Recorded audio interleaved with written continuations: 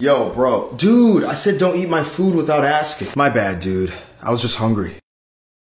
Hey, I just want to apologize. We're roommates and I shouldn't just be eating all the food you bought for yourself without even asking you. It's pretty rude, so I'm sorry. Thanks, man. I accept your apology. You know, I notice when you're mad, you like doing tasks like washing the dishes. Why? Yeah, because doing chores while you're angry is a great habit. Using all that adrenaline towards something productive will benefit you more than just being impulsive with all that anger. That's really smart. I'm gonna make sure I follow you, man.